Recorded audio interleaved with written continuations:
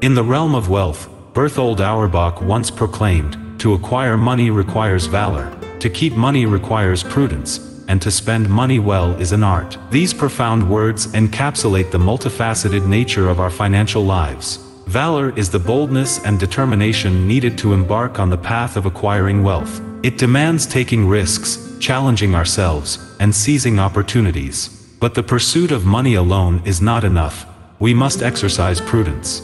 Prudence is the wisdom to safeguard our wealth, to make informed decisions, and to resist the allure of reckless spending. Yet, to spend money well, we must elevate our actions to an art form. It is the delicate balance between indulgence and restraint, between fulfilling our desires and investing in our future. By mastering this art, we transform money from a mere commodity into a tool for personal growth and societal progress.